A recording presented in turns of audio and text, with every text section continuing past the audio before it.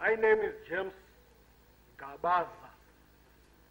I come from Zimbabwe, district of Chipinge in Manicaland. That's the eastern part of Zimbabwe, very close to Mozambique. So my colleagues here from Mozambique, we sort of come from the same home. My presentation this afternoon, ladies and gentlemen, is from my own experiences in the district of Chipinge, and do not necessarily apply to other parts of Zimbabwe. But for a start, this will give you a general idea of what we are doing in terms of conservation agriculture in Zimbabwe, in particular Chipinge district. I first learned about conservation farming, as we call it there,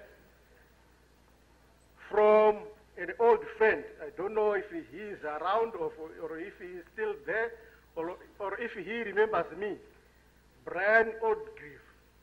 I don't know if some of you commercial farmers remember this gentleman. He gave me a book. This book here is entitled The Conservation Farming for Communal, Small-Scale, Resettlement and Cooperative Farmers of Zimbabwe. That was in 1998. I am not a farmer by profession, and at that time I was in the public administration field. But I took an interest because he was a part of a team that was teaching conservation farming in Makoni district of Manicaland. We worked with the Department of Agri-Tex, which is the Agricultural and Technical Extension Services, Ministry of Agriculture in Zimbabwe, to convince newly resettled farmers that there was need to conserve our natural resources. There are three main resources that I'm going to talk about. The first one is air. The second one is soil. The third one is water. Now it's very difficult to conserve air. Of course, we are polluting it at a very, very enormous rate. But we can do something about the soil, isn't it? And water. We can conserve those. So we concentrate on those two. What is conservation farming? I try to look for a definition that works in the internet.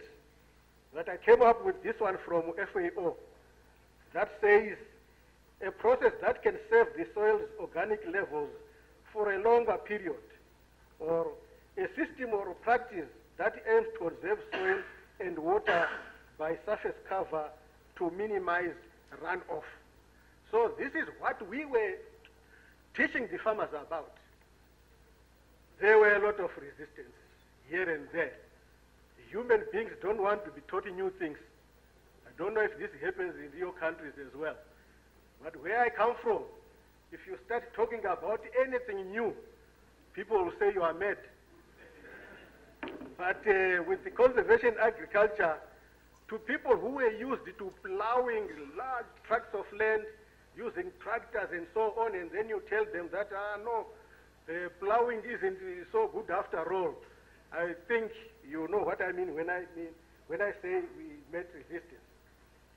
But what we have done in our district, in the district of Chipinge, we have, in fact, it was God-given that that district is mountainous and it has got slopy land. So there's really no need to conserve soil runoff because there are a lot of plantations, and we grow crops that do not need to be removed all the time. We grow tea. Once you grow tea, it stays there for 100 years. You don't have to dig around with it. We grow timber trees, pines, wattle, gum trees, and so on. But for the small-scale farmers who don't grow these crops, it is really a big problem. But we have introduced, first of all, because of the time, the other chairman is saying, hey, your time is getting up. We have introduced the zero tillage as a first step in commercial farming. We have also asked our farmers to sort of take on perennial crops other than annual crops. I'm talking about tea, coffee, macadamia nuts, sugarcane, chilies, cassava, and so on. They are taking that up as cash crops instead of maize and rapoko and sorghum. Then we also have vetiver grass. I don't know how many of us know about vetiver grass. It is a grass that was introduced to us in Chipinge by the Round Table Association. And we use it to make our contours. That is a very good cover grass, as well as something that can even make a hedge. Then we go on to weed control by herbicides. This is what we have introduced, but there's a problem here when I talk about challenges. Some people have not read the instructions very carefully on the herbicides, and the results were a disaster. But again, it all goes through training. Then we have also gone into agroforestry, which I've already talked about. Then we also have fruit orchards. Instead of planting maize and maize and maize, we have asked our farmers to grow fruit trees so that you just pick the orange and leave the tree standing. Then we also have introduced the water harvesting, where we dig pits in the field so that your water, when it rains, like this year we have had the abundant rains in our area. So we have dug holes so that it is stored there. We can use that in the winter.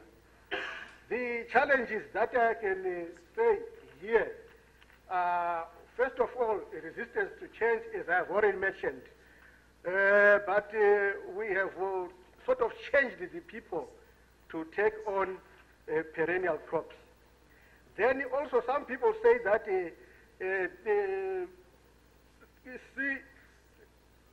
CF is a bit expensive because you need to pay a lot of money for people to dig pits in the ground. I've made some calculations here.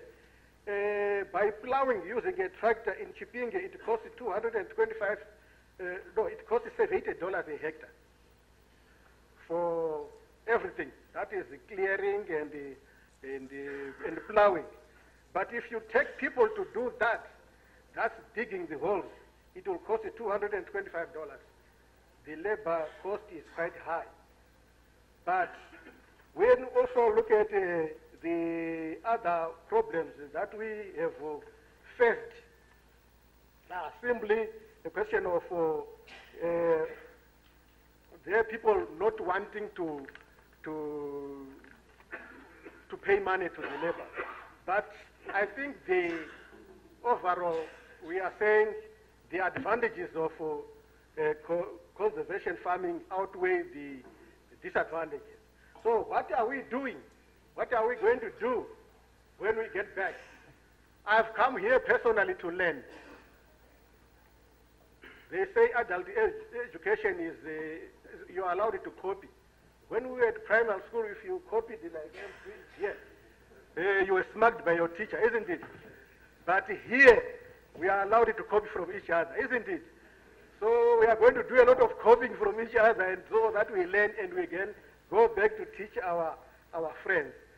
What we would like to ask is if we could get more of books like this one to educate our people on conservation farming. I don't know where to get them, but if we do, those who can give us some books or to sell us these little booklets like this one here, it will be a pleasure. We can teach our people. And also the other thing is that we are asking if our governments all over can organize that the ministries of agriculture organize lots and lots of education. It's a question of training people. If you train them, then they'll respond. If you don't train them, we'll end up with no aid at all. Thank you very much, Mr. Chairman. Thank you very much indeed, James, for that very elaborate presentation. And one of the things that I really need to pick out from what James has said is that there is need, the farmers need published or written or printed, whatever you want to call it, literature.